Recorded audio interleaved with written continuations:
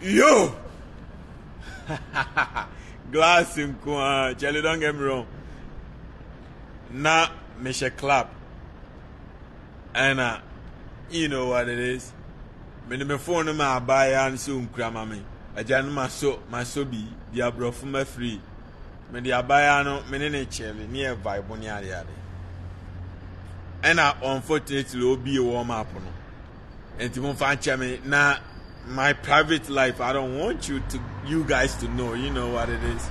And to know be a life no na me nim say be our salt touch no kra na ma ahwe sunuka na me bono but no sound no be a life no or my eye. And I'm so the anya hwe. When you be it is what it is. But warm up na me be no. And then me be hit you too for mon fan chame. Asantehene mubu anfuo.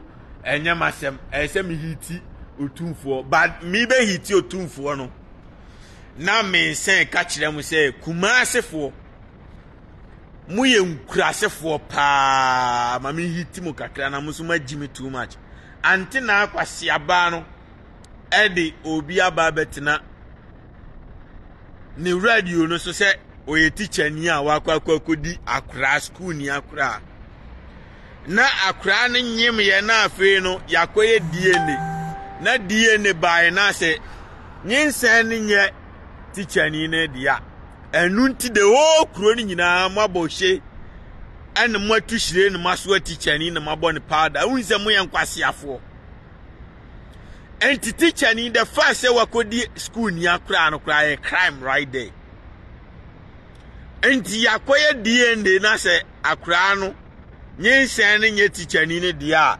okuro ni nyina mabɔhye ena jimi mode teacher ni ne nam kuro num ti said the teacher ni no akofa abaya o mantam wo ya hwewoni akra ketoa no no school mu no enya Ghana na majimi America muntie miye akra abaya wie school ebeye engineer obeye scientist ebeye doctor eye Ghana na majimi ena munua man kranketoa mo say nkra no na mu treni omo na kotidie basa nkrom wo school mu nyina kotidie oba America be hia akra baya ubisa no ye dia oh we software developer we marketer we doctor we dentist we engineer we Ghana ubisa uhia akra baya school dropout. The school dropout enya ne classmate na adi na anyem na ne teacher ni na adi na anyem no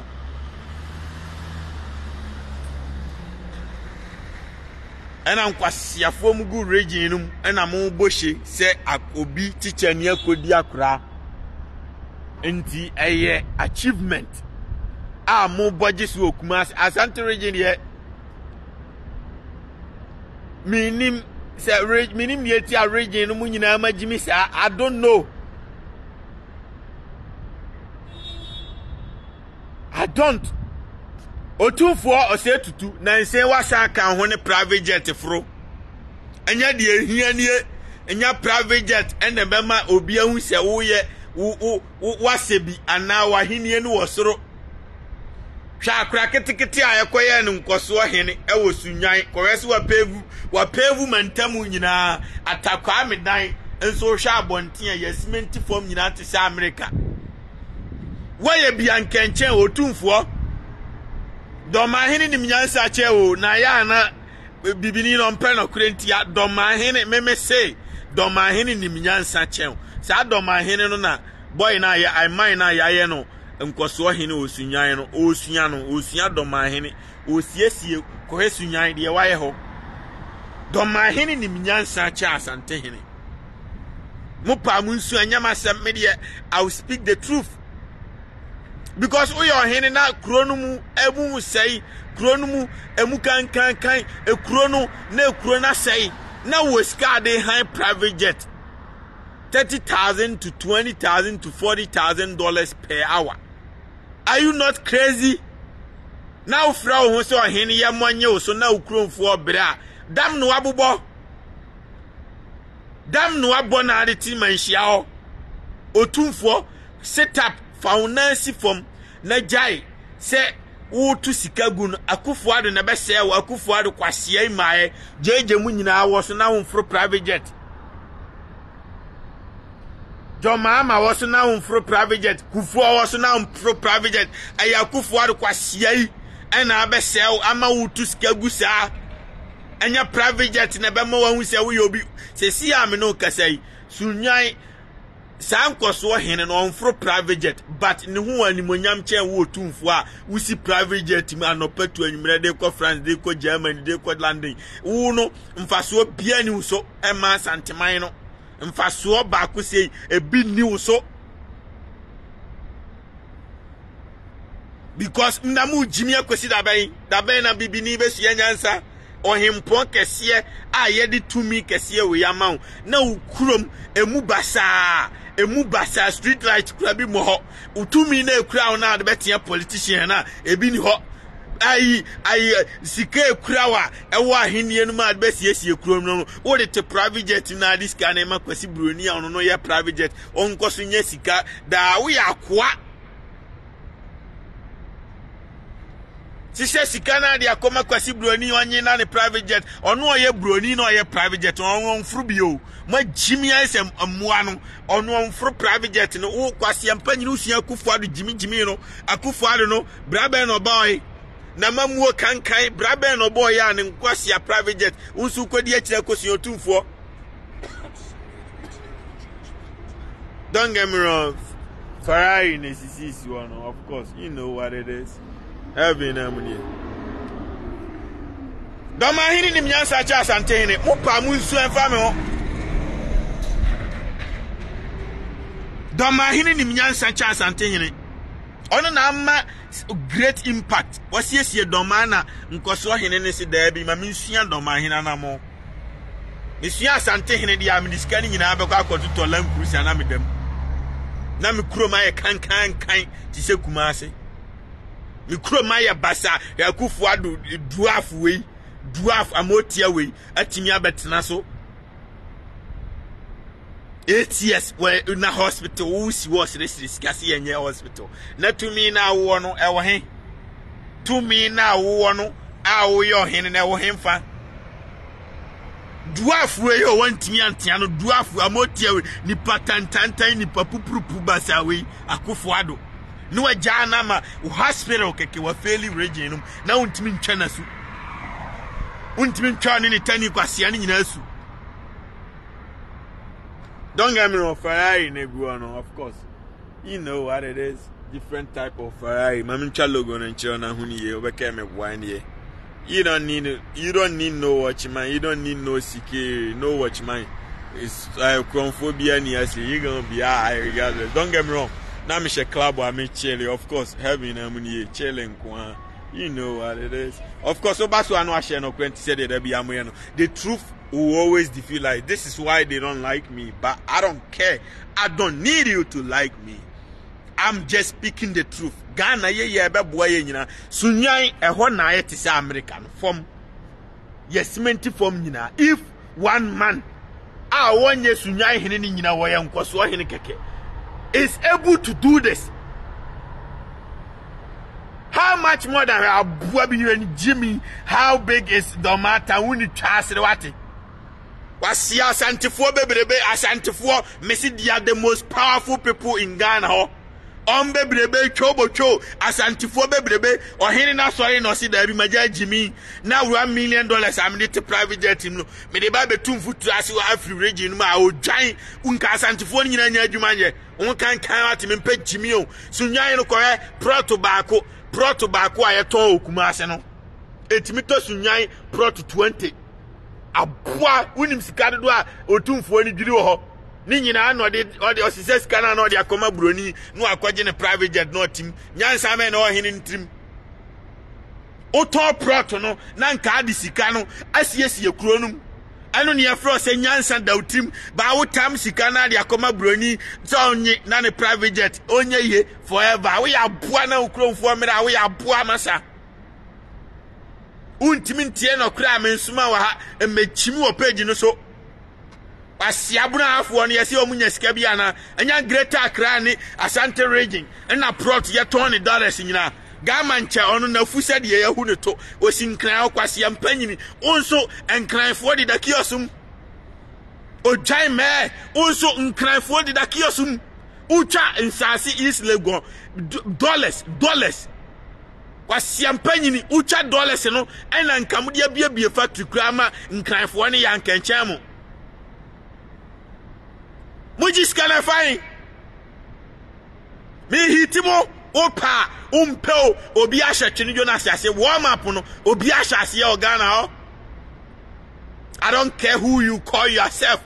I don't care who followers or Jimmy or Muntinti no Krombe. I do not care. Nobody is bigger than warm up. My Jimmy Dodo, Jimmy ni Ante Naa mine nye. My Jimmy Dodo, Jimmy no Ante Naa o mine nye. Munko sunyanko sunyansa free I na ho. Abrantia ye no nkoswa hin wasimenti kuro no nyina. It's possible. And it does be and sisi babia na nkwasiafo a mujisika kese e won kan ne kumase wo nkwasiafo mujisika nam ne akogu private jet na mo de show off eno na de enu manya film. You call this a leadership? There be a Jimmy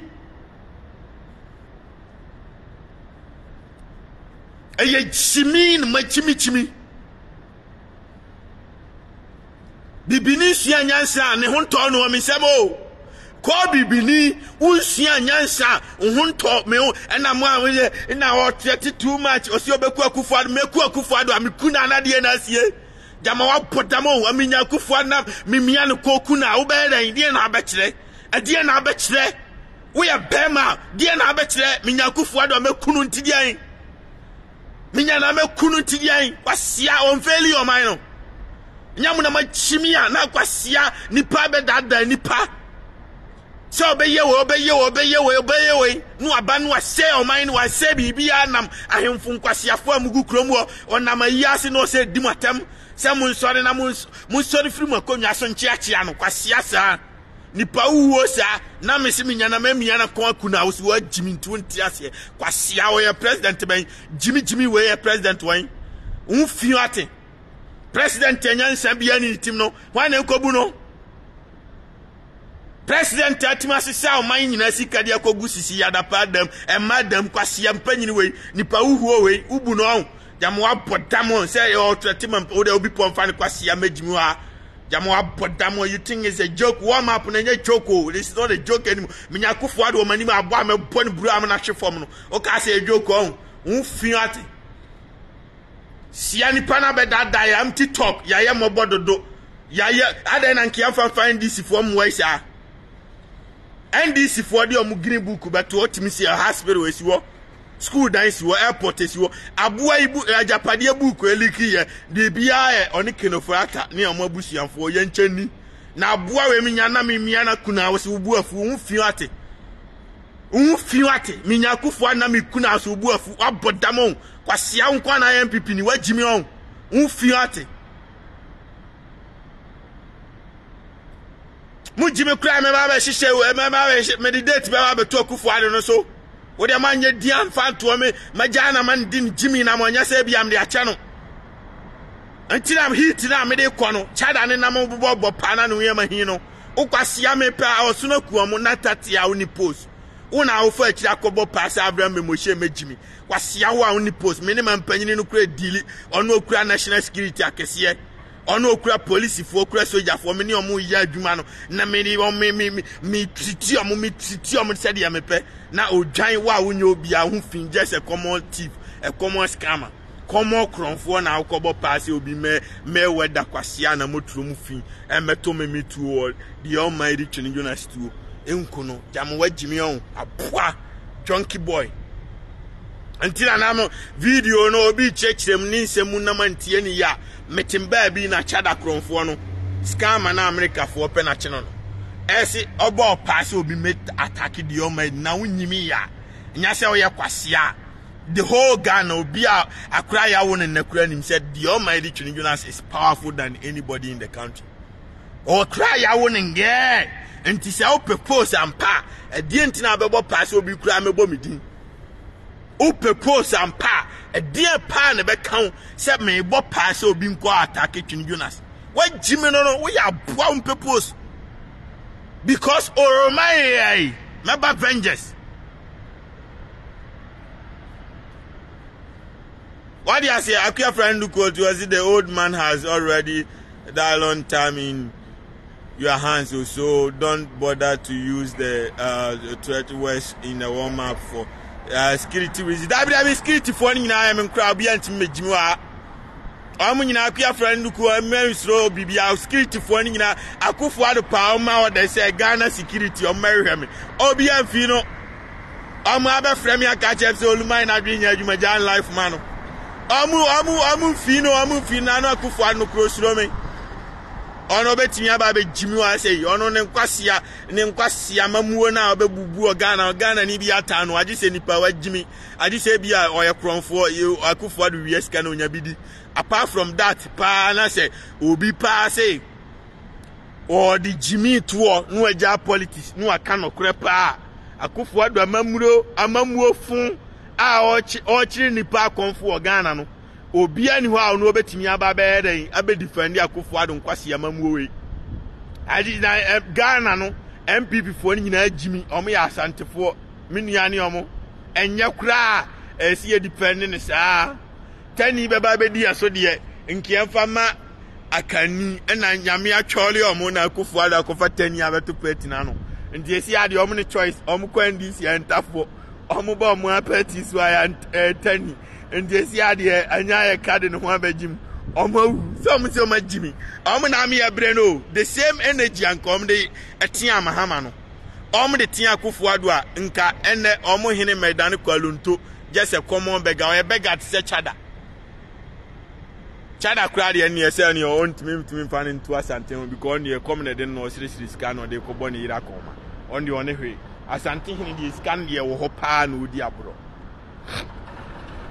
chada the end on the only capre on the or say or go catch the chada go catch the radio for and say Ghana for Jimmy and Tiana da no mun send this camera na scan bar ya chedi and a radio for any boy advert no jingle no scan by na or no chada no akwakodin nyina ma radio for ni bi enti chada de or comfort say afa awa pepepe on say wase ampanyin na fe na afa awa no ono so azan sa eno ti dem ni nsanka ne nanka lazy man eno wan hu say agime for ni be send sika ba da bia share the link no abetena so no ogi sika sa na boys ni nyina adwen no mo de nam and your 2-4 say to Tiri Amechono. Si anya sama me wate. Nya sa da bia no obia bedu say who claim ownership of the big kingdom of Ghana. I am frofro obi say stop insulting Chad uni trust wate. Chad our kronfo or a criminal or a scammer. FBI for penachi no da molest so. And I'm in one a chili, so I'm pechada fan. I can have for real. Or a cronfo to me, America, that or a bear mount chaplain timra. But me bet me about Akufo bet me about Lancash bet me about Mahama bet me about be on quando to me mad on to me, America, that because we are a brofono. And Augusto, we are one of the survival or near you may be or need you may be a chrono noble. Or a bear mom in America, me ma a channel. Or a cronfo, na cronfono. Open so bear man penina, damn wabo. We are there was all by UN near United Nations. United Nations, see America there. And Tisoya man penny, now a criminal on the Baba bearing. I fear Franny Duku to us. They said all immigrants must return home. Are you coming home too? Oh, there's no home. There's no home better than the United States. Ningina propaganda mobua. America a land of opportunity. America yenim se we immigrant na we hwan masa as long as I know no is safe.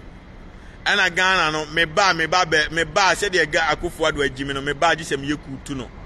Wahunti me pese me ba me tu akufo aban because me ntment now no man adwuma ni ho na sika ni gugu ministers dem won na pokwasia we nko a wa wi $200 million I kinofoata sika wa wi anye sika ketwa yi la bi sika nyina omo na echedio nti se sika we nyina mi se gugu mundam na oman na obi ebra meba mi ababe yeku ababe yababwa awura minister bi afi ababe sise sika nyina ni abecha ma hiafo because enkwasi asem se woji yi la bi na sika na woji free hiafo no umfa nya hwe wa unye school kwan wonye ka kwan unsi school dan hospitals wa unye adi se ohene na ebe sire sika na kwasi asa na obi entimi nkasa na kufu adu jimi we ya no nam krom wo ai se be mani wo na we otumfo se adu jimi betan so ye ohene a yenso so ne so a ya na no ye mahin because mentiaze ye ji krom wo fu sika ye ji asantefo ni bi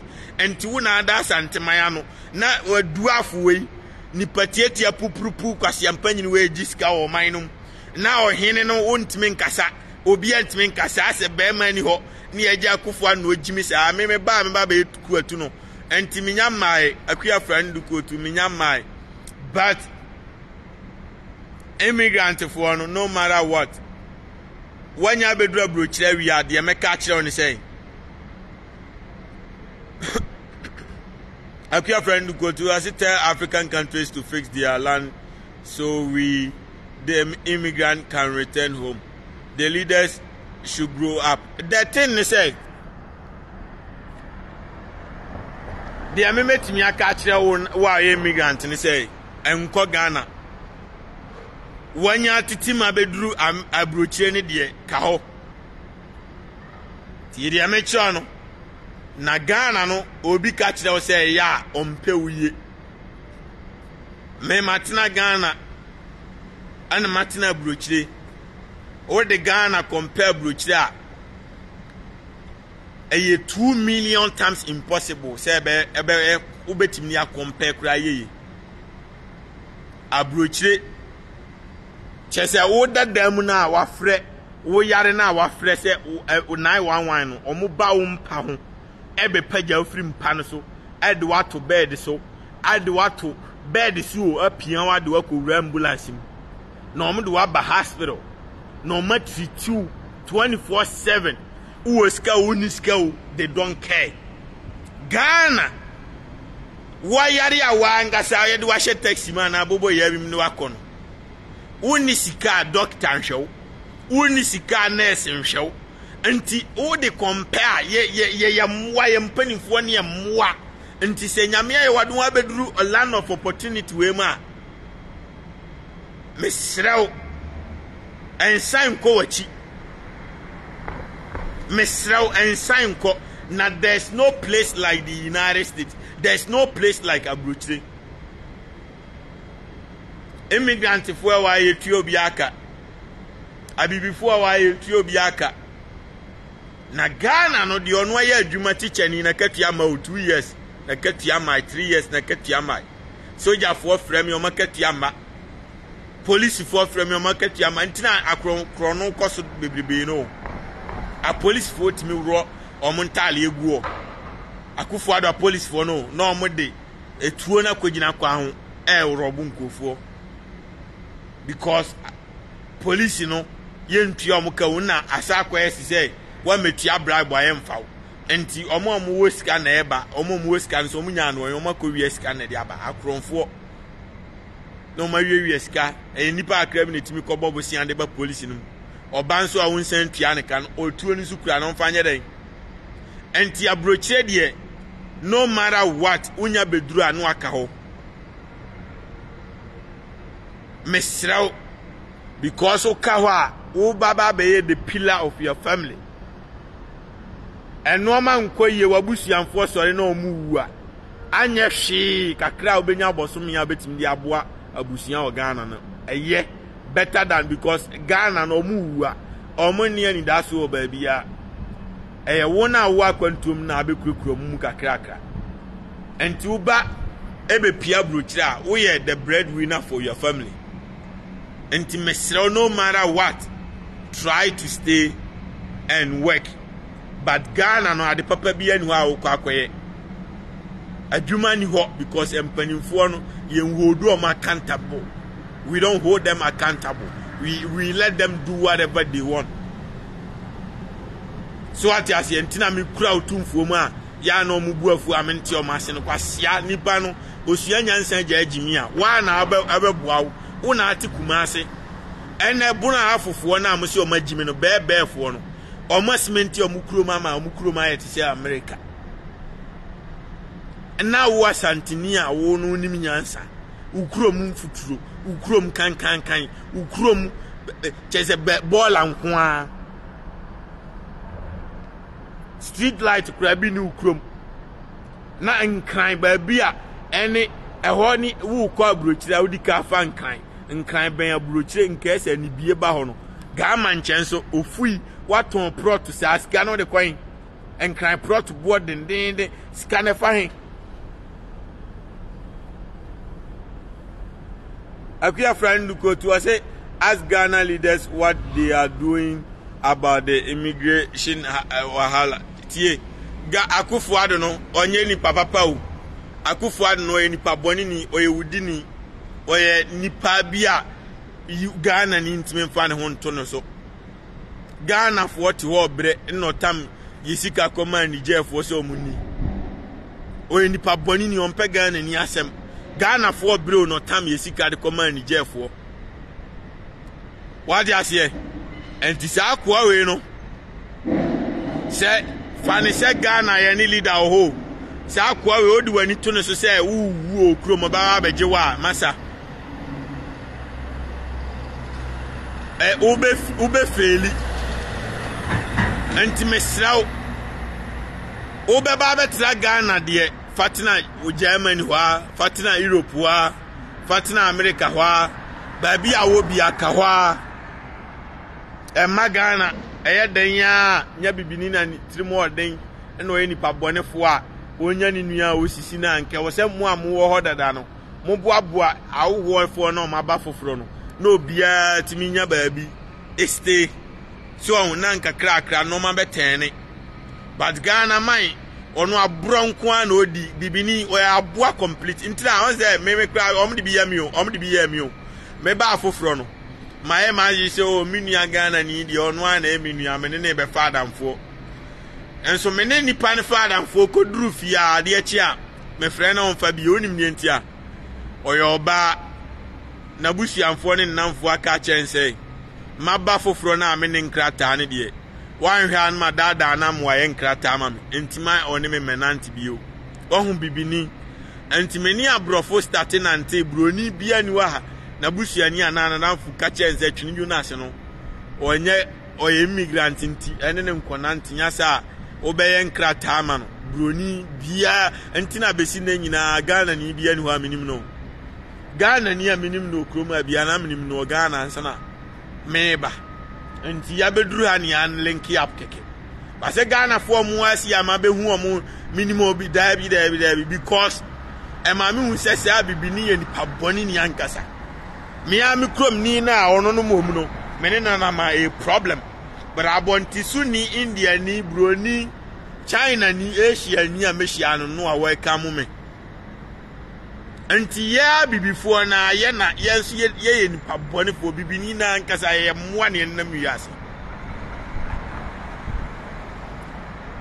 anti afea sa nipa na ameka o maseme o mu se me ye popular no afedi omwa na Russia bepema danfo bio ba me ba foforo dan ngemro na omu nim sem ye popular o me Ghana fo ba che omu se o fa ba bi Twene Jonas na omu ne me chirechire nkofo me picture chirechire o minim na nkofo anyini no na omu se see ya back na aye too late because me ma make a decision me ye nipa boni ni onti se me no nam na me po asem na ujimi eno o de hwede me dey say that don enra krom sa me pa ma che o won ne me dey say that don me a me moa bio me nso a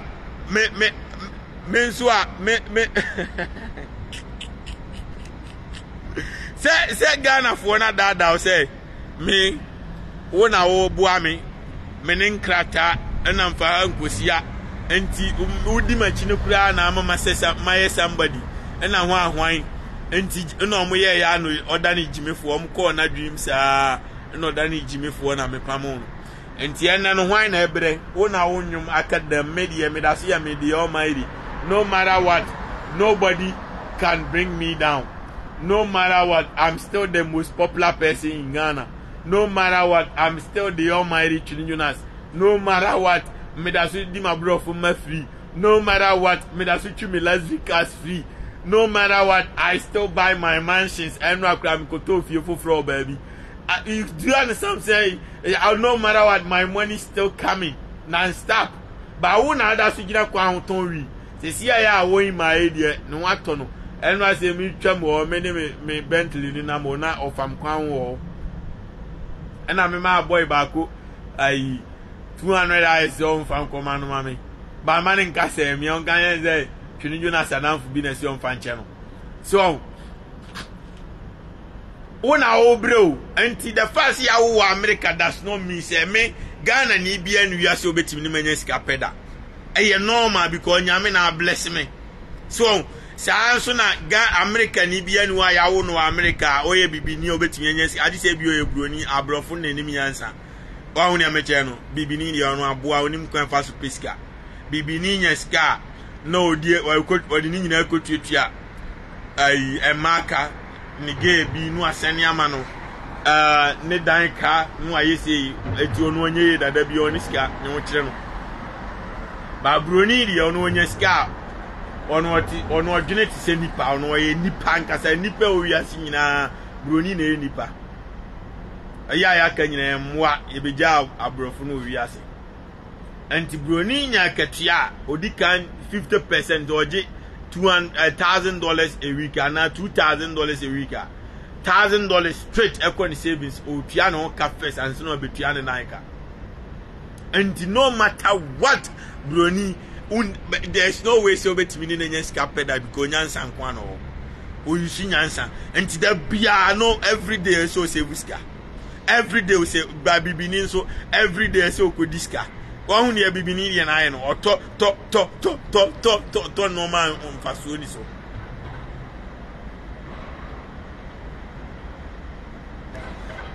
So, until when brony na mouth Phyllis as I may many brony, I'm near brofon and I'm yen nanti ya man use me card man toshi. Because I dear be our mopebi or manga say you so mercy canadiato. A be before I'm near Monama. And Kadia be o mehum bia me mum na ese metiaka. One different between broni ni bibini no. Bibini hu ade bia as long as I no ne wonam no. To we mami. Broni ono misa hwe o pe bibia to ano no akoto na de.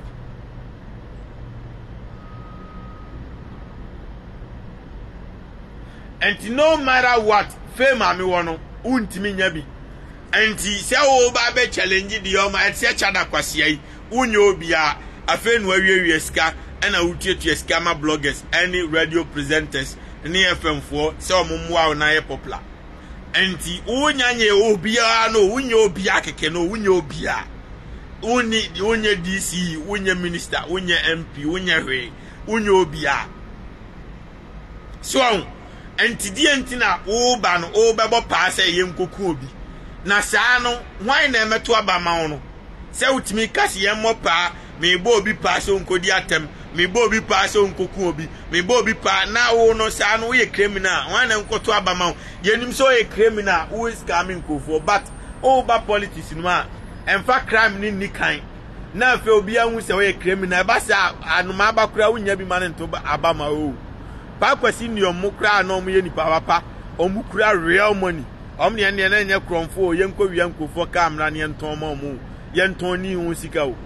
wadi ase yemfa cocaine famo omu de na nya bio real hard earned money omu kra no things was very very tough for them so omu kra na no mu ye nipa papa no cool people things was very very tough for them enti wa abrantia o no waba no anyi kwa se ode atutrasem na di kan start ade no because we dan you can never and ever be like me. And now you can never wabusianfo nyina kra eko tina radio so kasa 100 years enru the Twene Jonas eka baby a me de ne beduru and at the same time no Ghana for can never love you than the way they love me. I was sort of game na say me no mo feel me anything na obeka me o me timba bi o me kura me nim so abeka me me timba bi o mo abefra me say o abeka me enti sa na tie de o mo no na scam me enti we scammer o mo do information bra me a and na me kan no kura kire Ghana for a see obi ahu se sa wonye obi a first ni o munya o na mo ba bi a me kan me no obi anim se o ko han cast no obi akura anim se cast no kura akwa untimi han nkofo de man de be ayi sem kwa no bia nim se we social media scan you no mubu sa won ne kapre on na wo kwasia won ne kapre no e die ntina mpa oba bi ntina despite mukura physical money pro musuro de on my Twene Jonas na kwasia wa onyo bia umom na akotua sika se obi mra me attack me and despite mo a omukura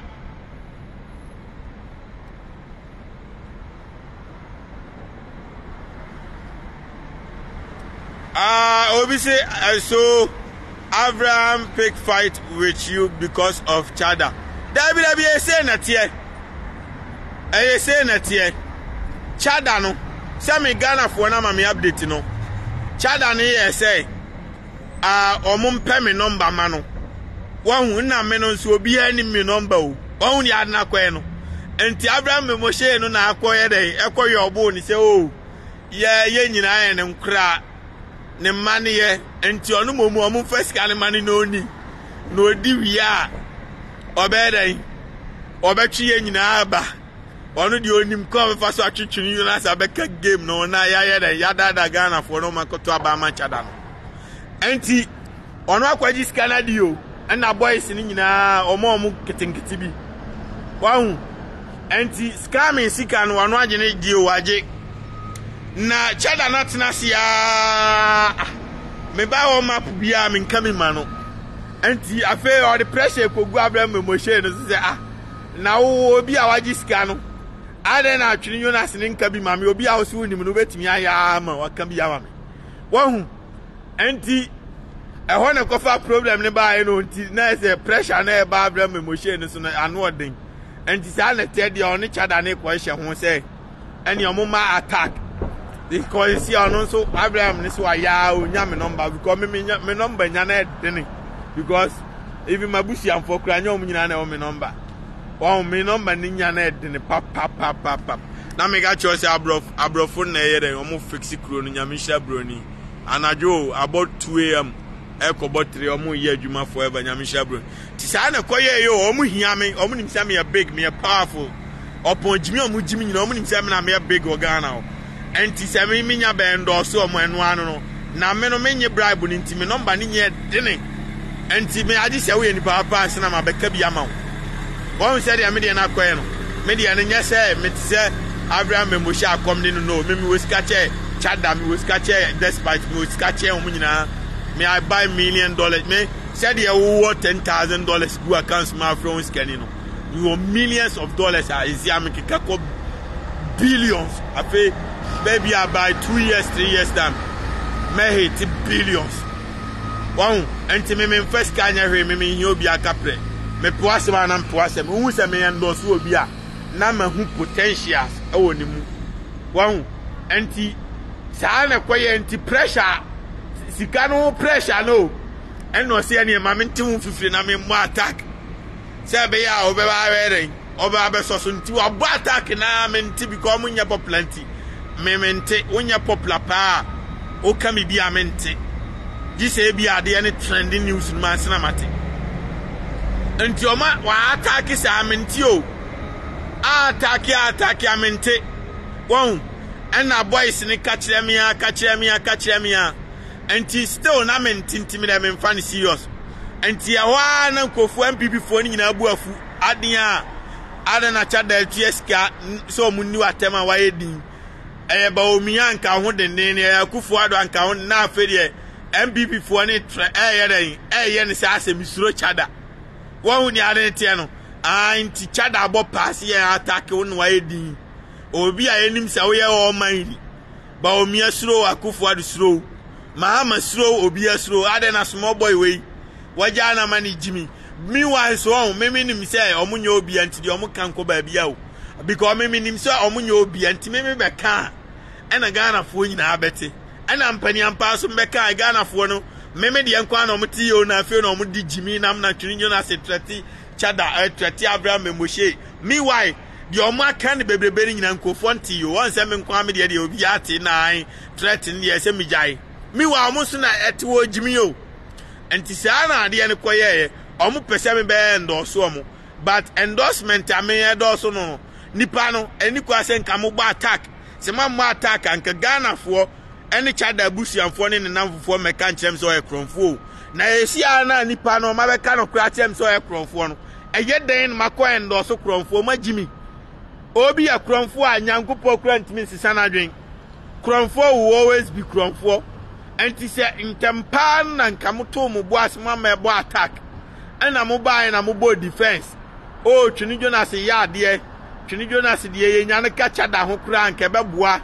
Yana catcher that more yes, and a horny to be trendy ya. Eh, be and Kamikram, me who so a criminal. By some mobile attack, dear.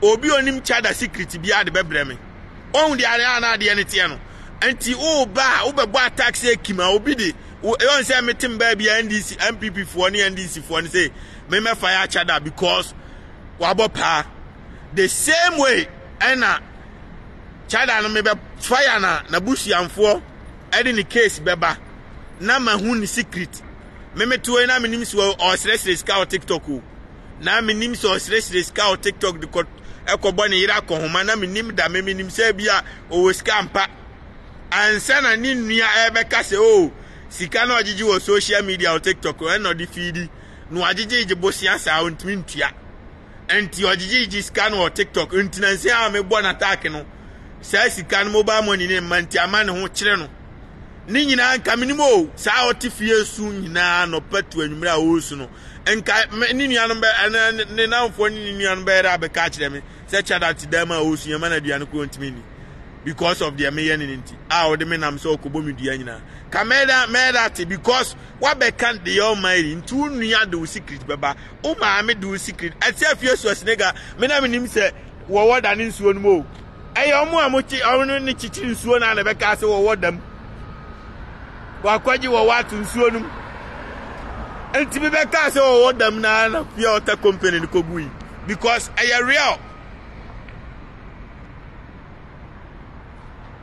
Wow, enti wono come de wona tifie na boys ne send mobile money na feed wa e de enti na wonka wanu ntum na wonye nkakra akra ti se de afa wa onam yontumi momidi on because collection na feed no nkwasiafo no magimi a omanya sika nzem ka choze bibini ni o ya abo nti se broni onya sika agi so kotugu omanya sika na omo send ma afa wa e no de to aduane ma na yire ne madi onu anim se anu na feed no nti onu o mebo Twene Jonas dinda.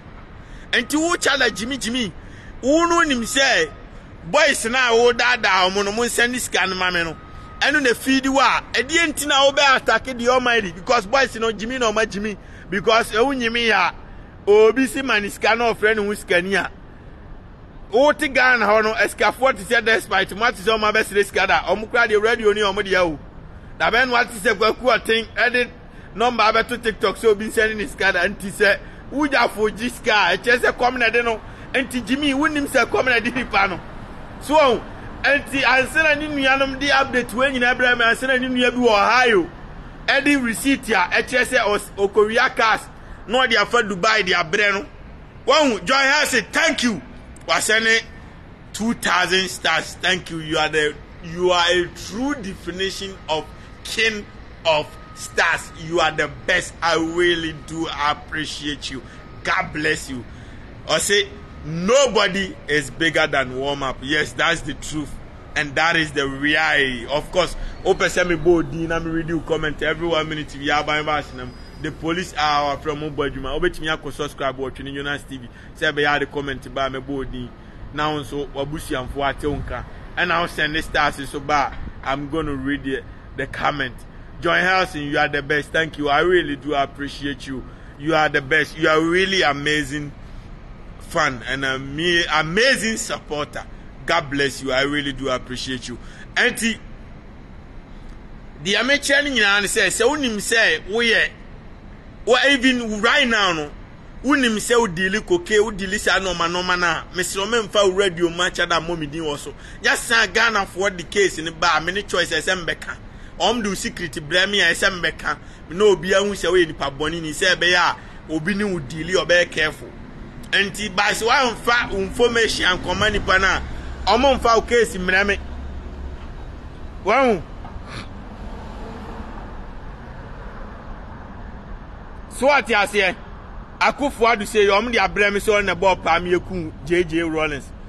Me investigation me pese me ne doctors no. Aye investigation.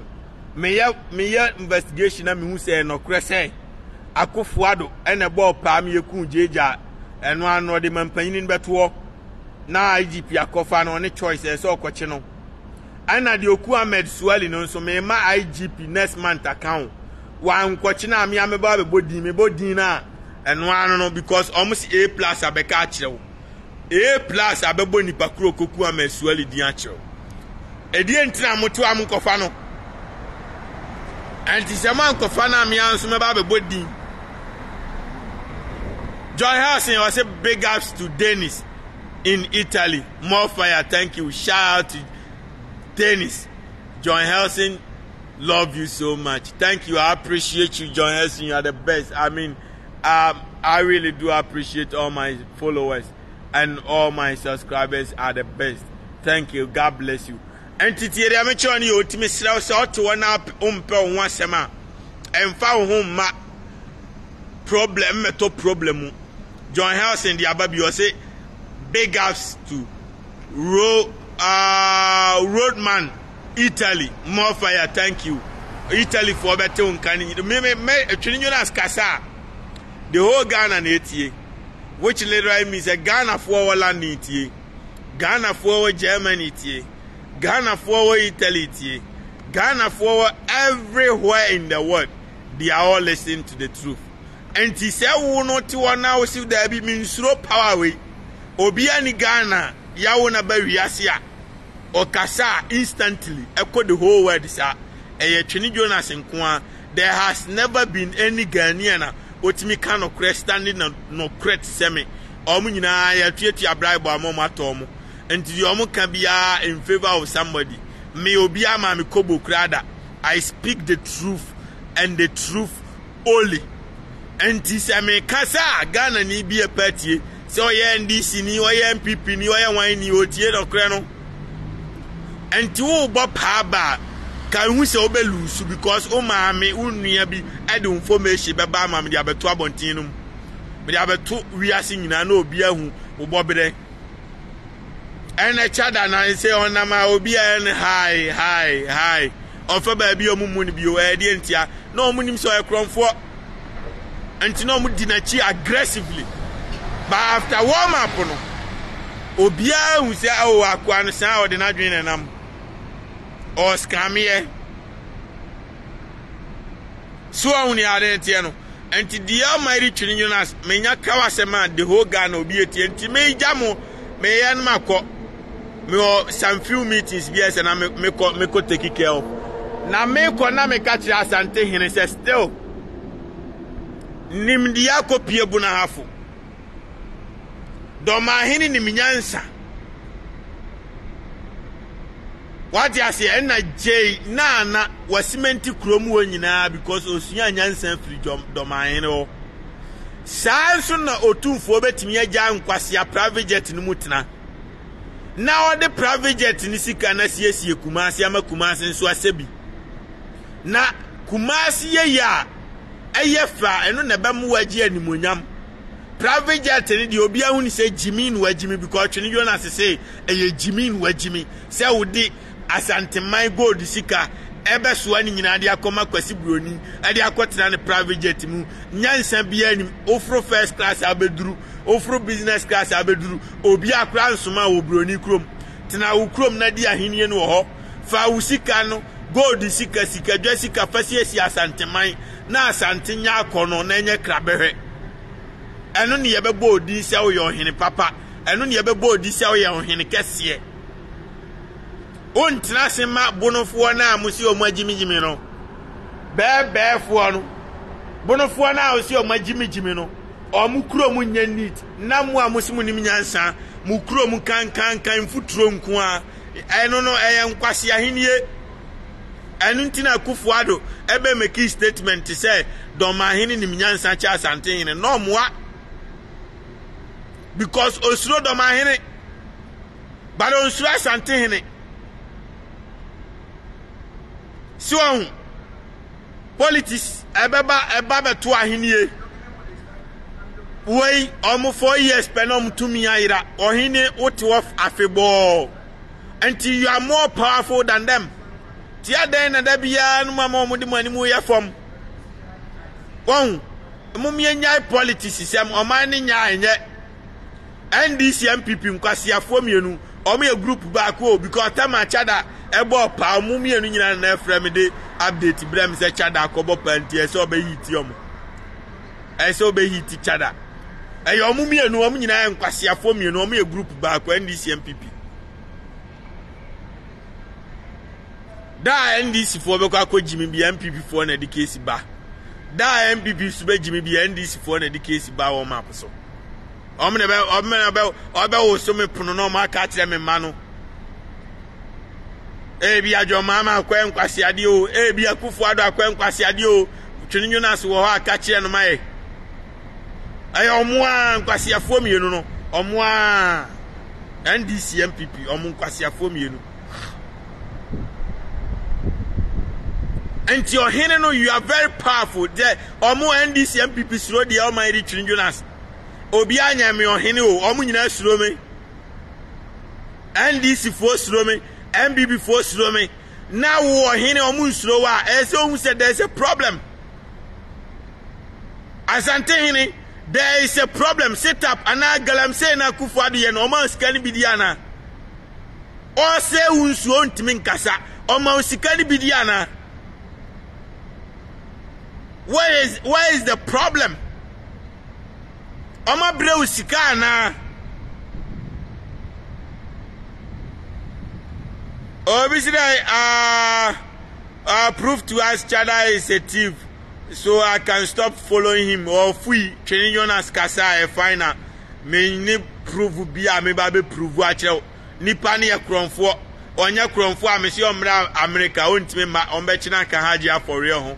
Ontime ma America matro challenge ontime ma what them no su na ai mintime nko America ntidi ai ontime ma e dey prove na ope and dey prove odi ekwatrase no odi ubesimo ofui obe na osi maniska masamfa ma no sikani bia o source of income meti ai me wo tower abrosense we abrofo na hwe mami every week bia diska breme enu ne friends e wo sika no kwaku atin o adonko bites nkofo no me diska bre no o FM station e diska ba despite our this way company e diska ba any friend source of income no chada onu so ye adwuma mama bi se nka me question office no na me say ene de o na my ne friends e masa onu ana afa chada adwuma na ye nim ne ye hye na agi so chi chada tumo but onu na ebo abu chada because chada dada ne say oba be man panyin no aye ni minister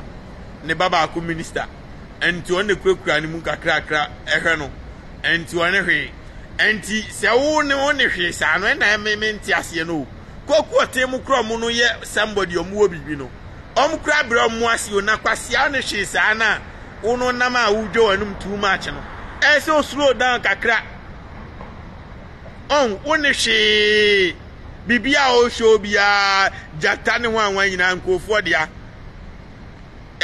dia a show of social media empty talk onyo bia the update ni nyina breme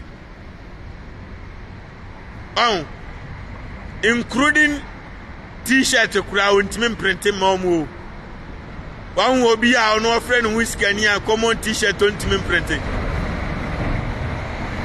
ba kwa senior mo kra no mo se omunya iskafo no mo print t-shirt ko the whole Ghana we other boys ni ji omusika no asan ka che boys ni se omu ansan for musika nko print t-shirt wa hwe nkwasi asem wada ya ji esika fa ya esika na waji ni bi ko print t-shirt house da bi me da kobo me yira comment mo amunsan kwere munkoto t-shirt ntro ai ono chada di mo so na mfa ni picture mo so we jimi sem we jimi esa aboa we jimi o sika na wo je boys no fa bi ya atale show mo na mo krati mu nya mo de se ya chada t-shirt ada bi adin am ye selfish ma diska nyina mo amunsan ko pesika foforo emeya t-shirt we nyina nka meda information we nyina wa mekam yanko boys ni mekan kire mi o come mekan kire mi so mu sisi om cool like ba wudu jimi abande om di update ni be brem ya mahu sese akura unyo obi ade wo ye wo de boys ni ye no no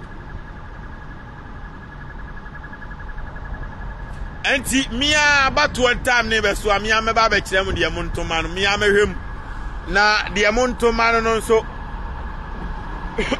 minya chusu na menini nyina na ebe ruli oman no every 1 minute the police for na mo boy juma forever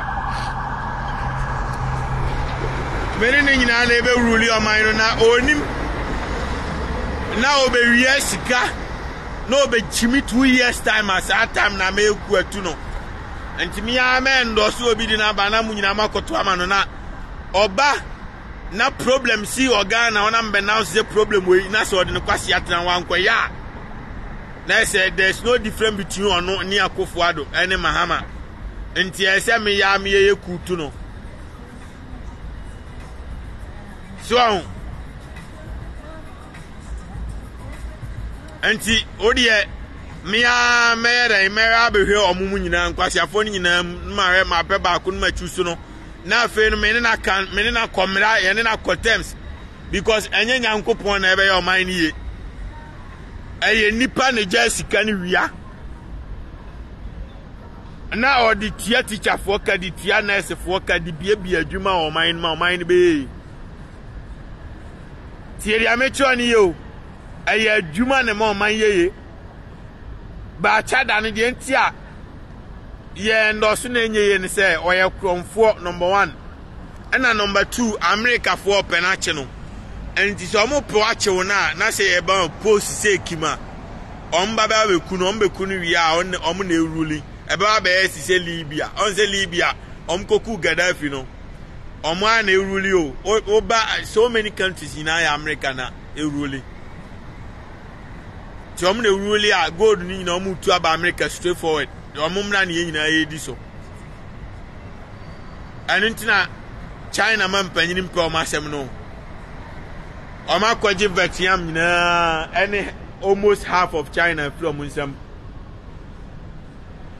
yem pese ye kwame nkunuma bre na obre na ebe kwa ye de o man ne be kwa akwosha awo nsam enti ye nkofa kromfo mfa ne metoso no obi mekase o ye omusika nipa ne be wi ae na odi abesiesie Ghana nti ombeje Ghana free ensem da bi wo ye kromfo ane na moba bi abrofo ni nya no omoche o mache ene ye no ni asem fa kwase akọ enti wa ye criminal de me endorse ena chada no on manage secondary school crowd on experience bia on say obi o experience no ntimi nka se mebo pa me akoku obi on say who experience our leadership nma sakasa ni nyina enye leadership say Abraham Moshe catch say mema metie ska ma me weda abotwene Jonas tu akuno o be kasa as o ma osuma Abraham Moshe ma ne be kasa asem na e kire say you don't have no skills because o be man panyin na I was say NDC for to me criticizing SMPP for to me criticizing eno ne ye frɛ no democracy obia will right to express their views anti wunya manya post no kura no ena wo bo pass ye meku obi na eno kura anya obi o hye nchen a onya obi a wo aye Twene Jonas a wunya threat se kimanim se obeka magana fo nyina hu se oye nipa boni ni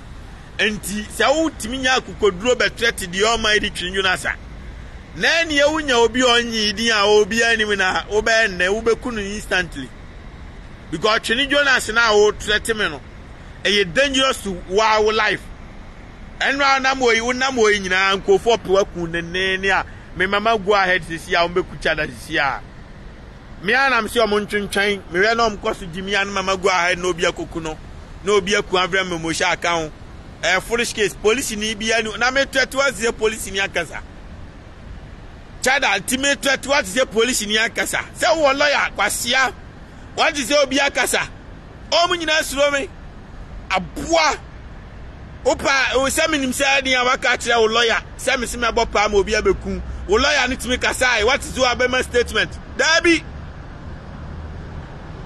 o mu nyina suro me asia enti se me ku and the same way I me threat obi antimi kasa no sa na wayi ase o mbeba betwi solo ku obi ankasa obi amomidi o enti odwan power no ebi su chebi me threat akufu ado physical ontimi kasa opa ma obi tra radio so Ghana ho and followers kura nru media Oliver Baka se wan face the country oka so obeyeku amu kofa no ba kotoka obi ahu ye me free se me ka se me eku no enye ne me wo followers se obi out Ghana obi anim se me popular che Oliver no obi anim what is akufu ad ne kwase aka se osuro me enti odwan oba na be threat me na me threat o now obi beku ampa na wu a foolish case o enti aya wu jimi ahwe ba bi a limit no me di o mai me kasa final Asantehene kura ntimi nya hwe sana akufu adu ntimi nya hui enti wo a woni post na wonye obia no omomu wo post suromi a wo a wonye obia wo si wagimi nti wo na obeba bex mo obi say be threat na mewe dan ne kwase ya ne wo fi o hwan who is he mewe da kwase mpanyini no ye hwan kaya so e bema o mehia mo New York me kire ni sa America no me ana me sa rani kuro no me kire ni sa America me ana me sa rani kuro no a the most Ghanaian who has ever been powerful on earth is the almighty Twene Jonas. Nobody is better at this than me, and nobody is bigger than warm up.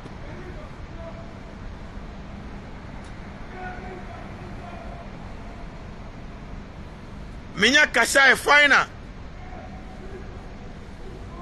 Tire amicho ni yo inti mesraw. Me trati wo bi ankasa. FBI for intimin kasa ai Ghana National Security intimin kasa inform ho anya o masem o mti o mba bi o mansuma sefa kwase akobo pa enti inform ho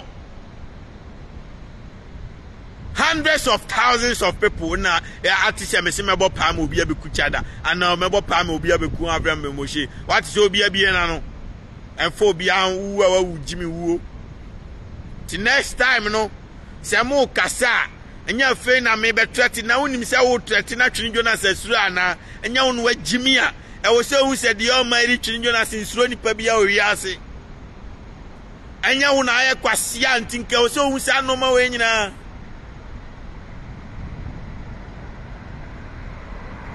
so intimate me ba bia mesra me threat me bio enti wan se Ghana fo nyina ntem threat no because munye obia ni mo me nko me de nko na obia ate because me na me powerful me na me popular ana me de na obia ate no obia ntime nka bi ma so enti now you see the power and say bi di bi achi kwajon kansan lewe onye obia nti o say matankama achire ne ho eno akeke o meme be ka se matankama ne twam nsuo ne hu fi oye kwasiaba oye lazy wankwaji sika no omonde kwajon kansan kokoto mu kotwa ni damage 5 billion aden no mamo mini o because lawyer ni slome judge ni slome tiere amecho ni yo tie statement na me hihye ba no obi antimi mo mini o court bias road the almighty enti odwan e also who say Twene Jonas is the most powerful person on earth. Wa ma Asantehene te so akufo ado te so omo nyina agu so omo we all the ministers now usuro no nyina guso osofu kwase mpanyin no a okwaje na nwa no otesubi adum chedua na no mfemfem ne kwasia wa ma police fu achi obia no ndomendome obia bisaso watimi abodi o ma eri Twene Jonas di osuro me adum chedua kwase mpanyin a osi ono oye Yesu oye Jesus meme ya powerful channel both spiritual and physical.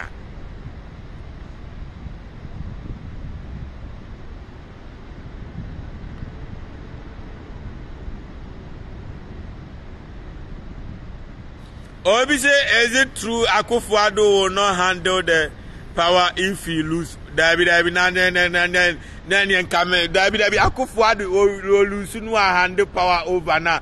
Meme yakwa kwachina buna ni mani ni yire no mkrafra power ben Akufo-Addo da obe lose na me the warm up beba onim no de ne kwase yakora fra sa so a wa be hia ndia timi bona som free masa obi betimi abegimi organa ni nyobi adia me na me uruli Ghana na fria olusu a onye be ma nche obi a okronum ya no de ne kwase atena say onu won sorry free ko be ready be si Ghana o ya mo abone dam anu ye munya kakra ne nya tie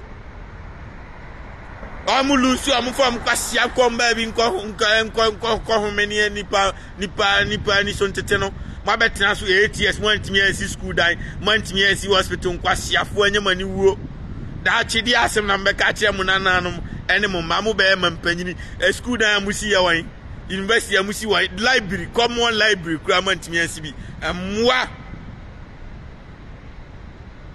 NDC for kura manjimi mo na musi o manjimi hwe no mo ye na mwa mo amunimi nyansa mfaso ba akukura mamuso enkwasiafo Akufo-Addo nkamene hwe akura me ba be pusa Ghana o ojimi oida obelusu no so won sorry free wa me ba be pam na free price me am free private jet ba be pam no o yam wa jimi nobody is bigger than the Almighty. Anti Messi Akufo-Addo lusu a okofie oni tani ni nyina me sese o nyina free flaster house o kwa achimni aboa ne tani aboa no bia mpen ba bi mfa kwa siafo mienu de ma o se de musi kire Ghana kom sese sika ni nyina de afro private jet mwa ene mu jimi ntima be jimi Asantehene asantefo obre no ono discount te private jet na ai abonofo amusi amajimi no befo abonofo amu yankwasiafo no omukro ma yesei na wo ti Asante e wo mfuturo o ti Asante wo mfuturo ni asimenti buna afu Sunyani yasimenti wo just common nkoso wo hene asimenti wo na Dormaahene ni minyansa cha Asantehene bam mo pa mu nsu emfa me ho because ka Dormaahene eje no oketo abi no sai sika no Asantehene aje no esa na sai sika Asantehene je audit private jet mi Dormaahene ne nya ya nko de aboa Asanteman nyina sai Asantehene etime dwene ti sai no Dormaahene a ka sai amre Asanteni obi abe salutu Asanteni o Ghana o ye to go down no petu anwumre left and right o sika na de akofro private jet ni e boje so nia amusu jimi no mu di wachi o mutimi ntufo no mu jimi no mu di wachi o mutimi ntufo eno no nyansa be no da be na bibi ni beja jimi asuya nyansa private jet no broni no ye no mesi ono onfuru bi ofro commercial because oye purposely for ska or person make ska eye bibi ni nko na jimi of value nkwasiade wo waste ska na value broni o save ska no value what you say enya so waste ska no value eye bibi ni nko na jimi a o save ska no value broni invest ska eno value o kwatra private jet num 30 minutes na $1 million na eko di bi abe 5 days no say $10 million na asantefo eton semina ama omunua no mo kejeti ase phone abra $10 million betimi asesa the destiny of Asante people now di chimpanzee Akufo-Addo we achi ye ne Jimmy no de sika te private jet ono a oko position no amobra mebo pa ma obi akobu no Akufo-Addo no eno me mfa mo amusu na nyamasem mo amsi me besem ku Akufo-Addo ena mu ya na hwan no me say emfa me ho oko position no amobra mebo pa ma obi akobu no owu anu owu a wa besu na yi asem fa me ho so wa chimia 111 hospital ni mo so okosi ni ufin chimi ne doso do bibi ni chimi too much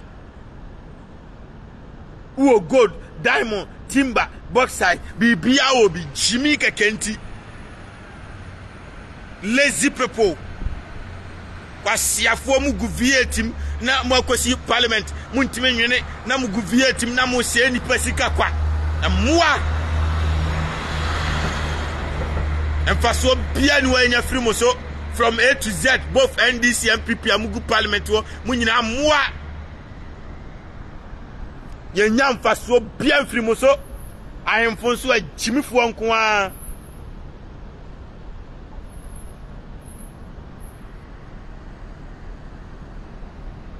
tu Asantehene and Sunyani na cement Kumasi bi me ma up to 1 year next year na Sunyani buna hafo no ene Asante region just a driving distance efunu wutimi hu nyansa efunu ho ekọ ayiye ewo buna hafo the same way na betimi akọ buna hafo ko Sunyani kwan ba so na omo ye ya omukro omo ni sika wo buna hafo no omatimi manage nka kra asimenti kuro no nyina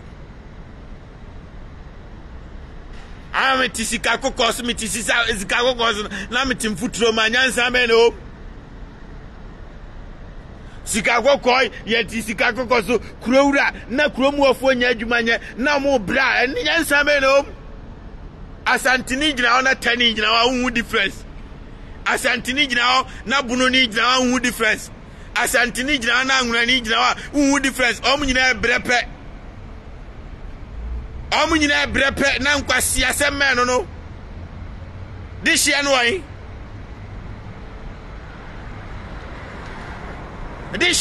otumfo Asantefo nya odebio soso ma soso so a omunye odebio eni o ma bro Akufo-Addo adi Asantefo abro saa ama unsu di Asantefo abro na ka se enya Asantefo na o ma jimia nka Akufo-Addo pa ho na betimi ho na be ma tantan we amamu fata no nka ho na beto aba ama no ayi Asantefo na overhyping na yenye odani a uye buo nti se una obi kra ka kire me se Akufo-Addo nyame ye na dom na obe mampanyini a obe ma otumfo na asire sika abeye Konfanochi teaching hospital ka menyindi da me do nyame me enka menyini da me do nyame because animonyama Asantefo de ahye Akufo-Addo no achemfo muano kra na obi anim se Akufo-Addo ya achimni. I'm telling you the truth. Achemfo muano when e dede ma Akufo-Addo eya Asantefo we dadi lumba mo enwumbe na omanye nana ye wina o nana do ye wina o enwum ne tofo mouth mi se enwum ye de we NDC ni kura de besa enwum basabi onapo mama onapo ya boat mi se enkwasiafo bi omba Ghana ncheye ene compose unwum no but ye book Akufo-Addo nyuma na o ye wina enwum ne ba o romantically mama no kura ohu otenwum na obesa sisi ya die na Asantefo nyama ai chimpanzee no hu Asantefo penasem die na Asantefo nyama Akufo-Addo abuai enti sha abua we oko position no anya hwe Asantemam na me bo pa ma obi kochi ni mia no kono owu a so bu afu agimi on wajimi on turi Akufo-Addo no fa mfa ne kwasia ne na mo ma ne mobra ti se sika kogu madam jimi junkie ye ka se besom Ghana na besom che abua Besum Ghana na besum che wasise sika kogu sisi ya da pa empase Jimmy apuaba sisi skama Ghana fo na fa bugu obumbotom wosida bi aboa sie na aka me buy 1 million, one constituency, many $1 million begum bottom, buy a house kogu obi madam, try me. And to try to know, I be cost down to say Kufu and make una free as you and I obey Sani Subai. Ma Musrono, Usra, me faho, Muntme Jare, Nako Sofo. No, now thou say first cabbage, because on where Jimmy on what the fear in a hero. On an eating and quadruform 9 common sanka. Omabe dada madu kwasi abese Addis Canaba. Kotiamu no munada say ayadum chedua o mekanchiro so on na yesu no Bible mu de ne fake on na your original no wa Jimmy chain ni pa bia. Ante Naa kwasi abe tiere ameka no mamun jubility munya jubilation say teacher ni akodi akura still a crime akwana so kodam. It doesn't matter say nyin say ne ba enye teacher ni dia a student bi dia still a say teacher ni koda ukodi akura na eren aboa o payira ko payire me ne yiri makodi obi etoda dia brofu mai settlement free omuso mpanimfo omu wo 18 19 anokra no me enforce omo ane feel me ane feel me kra na ya me omfra me amemfa because me no scanning ntina me nam kuruma me pesika sen masem cause me e ka masem an kam tra Ghana wona man e masem omu ni na me mantemu na bia ade abi ni Ghana no e iska enti scan ma be dru ha nya fe na be waste time ma be dwuna oba me de ne yeren e sem dwuna scan on first cause scanning ntina me kuruma what do you say? And I came to make the money, so I gotta make the money right. And in appropriate time, no man baba me committee on me free. I'm a samba be jino muso ga crack. Jimmy na so biatis. Shout out to all my subscribers. Akuya friendly Duku to you are the best. John Helsin, you are the best. Shout out to all Ghanaians. Shout out to Obia. Obaso anu ahye no kre no enti mesramo mo a politicians abomu pa se mo medi Twene Jonas atem oba me metreti se oba mo obi abebo mitu obi be wo mesika we yesa na metreti obi kun a wakun free o because politician kro no no osuro me enti no no ama na odi asoma wo aden no wo ma one fans ma chada kwase empanyini mini ba bia ne mako school nyina o because me yesa me be pena kunu no na omutimi omo yesa ne omu ko kidnap ne ma nanka omaji scarefree no wona amzi o masa onika pre mu kidnap nkura na omo innocent enti me mma ba bi omko school nyina na amzi o mo stand down o mu ko su jimidi an mama kidnap om but se wa mekame an ko obi be kire mba bi an mako school da bi ko bi ani wo be kire teacher fo kire ne ma de nyina ko bi a me kire ba bi ani school ne ma school it se obi de o ba obi bo pa se be kame a ka kire ni pakro se onsuma ne mama ana ne mama ma na omo mra bi ko mu nyina wo mba ade no manja o mama odam no mama wonko akakra setafre na be risk your life a dangerous mission because they make Ghana ni bi etie tiri amecho ni yo na wo de o kan obi ante eye wo no abusuanfo nko na etie unye obi a chada say wan kotra radio so a oka bibi obi ante o eni nuanom a ne tifie na ne frem ka kire me eni na abusuanfo eni ne wo fie ne frem ka kire me nya san ka me kra mente obebo mi dia nyina yi nyoma na frem ka kire me an kamera ate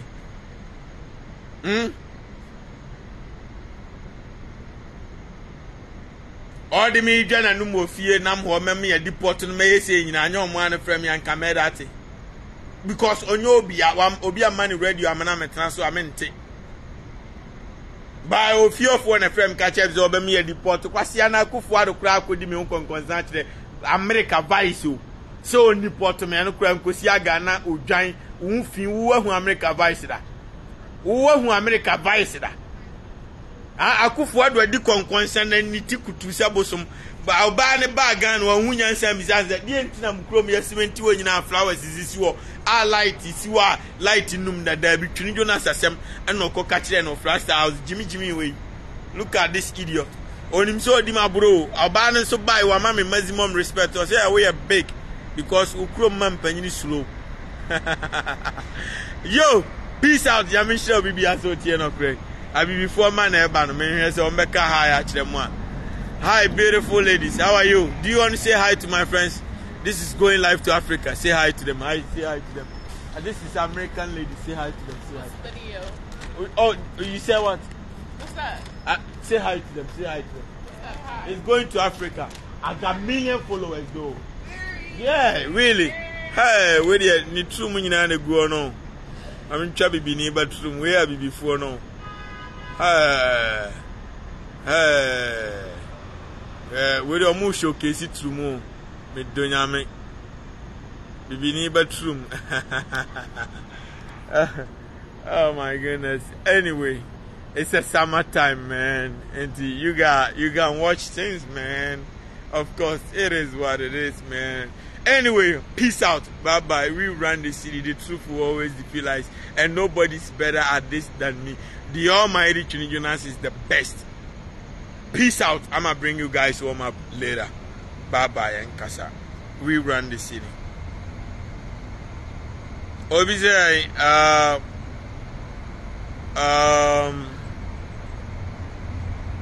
obviously, Akufo-Addo is far better than Mahama. Akwa Jimmy. But school ba akudia Akufo-Addo by Wesi. Mahama no kwasia mumbat. What they nyina kwasia fo Akufo-Addo Mahama nyina kwasia fo, but still Mahama obetimi abo airport a eboa Ghana fo, obetimi abo yi blog, obetimi abo obisi ko na kwehyevu utimekwa akwa kwehyevu, obetimi abo bo normal bi a nipa no wawie esika no, but utimu se waye bibi na aboa yi wawie sika wanya hwe won de ama Akufo-Addo de na ho aye ahia unya na kra asemmia no konkunu kra afiwiase. Mahama meji yi levi o wa wuji yi levi no ka ye bibi kura na to ne din se yi levi sika ntina yi levi sika amaje de me de aye nie dabi. You can't show the money, you can't prove nothing how this kana koye. And sometimes you know what they compare Mahama na ono amaji yi levi, what they compare Mahama na a ono amaji yi levi a ono hwe kejeti a osisi wo na hwe airport yo osisi wo na hwe no manga kra o ye yes agreement housing project a. Now they compare chimpanzee ya ono de na no asi 111 hospital apatakura omobi. Now they compare impossible. What they say impossible, even though say omunyina and this MPP omunyina nkwasha for, but still Jimmy ne bi di biachi Akufo-Addo Jimmy Chan Mahama.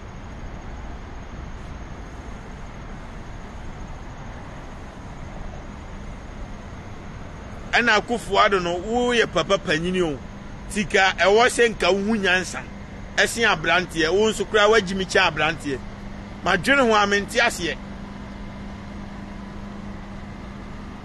enki yasi wu nyini a na nka wadwen mu bie but Akufo-Addo de o nyini na na dwen mu ye ketwa papa obi aye man panyini timi kotena na odi ahemfo atem. Ahemfa pa na mama bai no odi ahemfo atem.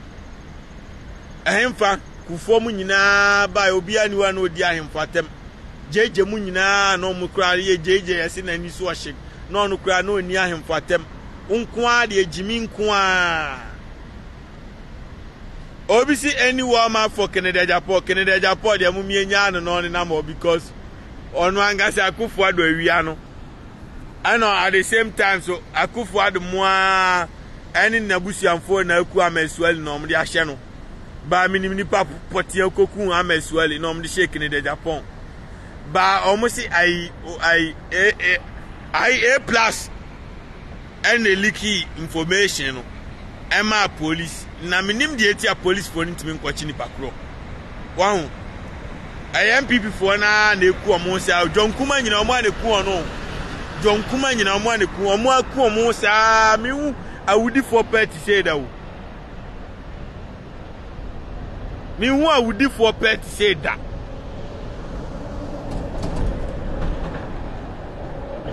obi say you them say you not get money it be true oh the whole Ghana obi any always catch me America na nkasa ho wonya aboa wo de wa wo ba America sisia an memfa ho mobibini fa ho bo Twene Jonas oba kopa adwuma mienu fa ba kusika ye service nkoa forever na fa ba kusika etua wo dan ka na se wo de open ma untimi nya ti se me se me mpem ma because me hu mfa so also because ade a me kotua sika akwa fa no kwasia bi be fa akwa di free ti ade na me na ne kwasia na be fa akwa free no entimi de me wo feel me ade bra me rope to free entimi me aye me hu me nkotua ma obi a me po obi a open de a fine won enti misika ho ato no me ntia hwe mo oba bia me ntia hwe me ne yire ne hwio me ne how bia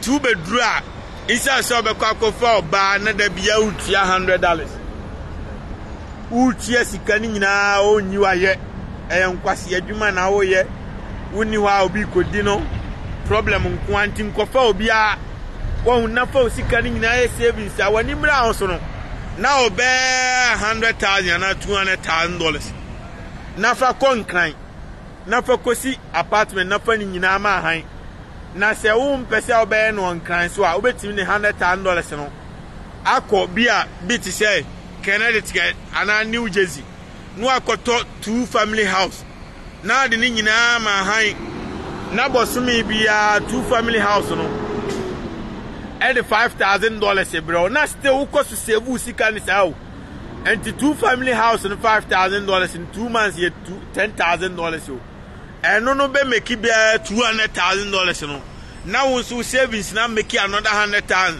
what the bomb $300,000 no akoto another one e be a Brooklyn now the one so am high na aha say na ede Brooklyn the no so the be about $7,000 e ba plus Jersey the no $5,000 tier kaboma na $12,000 a month and to any bra so no what da so save sika no akroko $400,000 and to you $400,000 na the bank account ma no mo share income level scanner ba now o metia to $1 million apartment amount e wo city no New York City now the nyina ma say na me ya me wo fie be 100 or America no and kakra me started with fie ba kope kakra sa because e chemfa so bia ni so e jimi no ajimi enti ukofo ba unye yeda efie kura na ukoto a opaji eja awaji akomo be ma fufuro boys amu America mabra bo ase no mde awi no no dodo na onko wi ade da wa twa kekenti ede ne kokot na bra bo ase ye ma no mde be kokot sesi a no makotwa ntra kire ato so American so de e ma na mrani di ma omo ye de okwa de oba ne kana court nbeje adi enti ade na Jimmy wa bre o Ghana sa na nyame aye wadoma benya opportunity a do be first ka na o be ma etwa kekenti abra pieces ni P4 ni kura nya bidi ade a ni nya ye so easy na enu nti wabra bo abesai wo ya boa me wo boys bi a ya wo mu ha o omu ntimi nya adwuma bia bi because omu nkrata asai child support the omuso ba konso no ye adwuma sika ni nyina na abanya je akoma ma we kwase ya life we low life we abrese o build future until starting your cash flow we are sika na de no ho beba because the only way I bet me abeda ni sika ni say wada no na sika na eba na the only way I bet me create say we be create huge businesses and our company the employees begum no mo ye adwuma na ma but I don't know nim dia betim dia ye because one ko school awo nim dia betim dia audit omo a mbe wiawo enti fire real estate to mansions na fama han enti de si aboso me beso me say me koto plot makuma ku sister plot one crime a me sisi dan na no dan na me sisi no e apartment de me ye ne say obi Edi ne di aji mantamo nyina obi de ne di aji 20 million ana me di aji 5 million. Say be ya hiafo nyina benya ba bi atena. Over time I'll get the money back because the entire see na me pesika o Ghana won say me di me fie na wa America no income stream na me nya no na me dey finance. What I say intimidate me sika na me nya wa han dey finance Ghana de no. Enti enye me am sweat money me profit na me dey. Enti dem bia wo boka e say wo the profit na ebo enya wo capital na wo kofa sika na be say no. Enti bibini problem ni nyina aye masem me hu broni a o baby mama da bia bibini nko a abrofo ni nyina obi an girl o di o no o so girl ana ne fiancé a obewane no ba say yawo ha eno bibini life junkie life ba kofo no ne ma 20 awo na no say ano be da ye obi ajo 5 series a day kura wo be da ye ti aden na umpe ba akupe na ne nwo ma nyina na ho nto so wagimi enti bibini junkie life na kan obi na ama na ebrew u live jimi life wa bre na obrew wi ase ti re me cho ni ye ti u de ma mfam sia na me nkoye money moves me koye meeting bi oba bi nti na appropriate time no ma beba peace out oba so no ahye no krenti say de bia mo ye no the truth will always defeat lies and nobody is better at this than me. Peace out. Me kwa yi meeting na asem ne na asem mo eko ene minya time me frɛ me baba no aba fia be yi me once me superstar nti am ntimi pie sa baby am ko bia I gotta go with the security and a lot of protocols and I always make my barbers come home to get it done and me mama ba fie no ma be yi me ni ade na me catch was a special way of ensure na bugo nyame hra broni heaven amuna the greatest country on earth. The greatest country on earth, the best city on earth, the New York City. The United States is paradise. Peace out. Bye bye, Nkasa. We run the city. The truth will always defeat lies. Bye.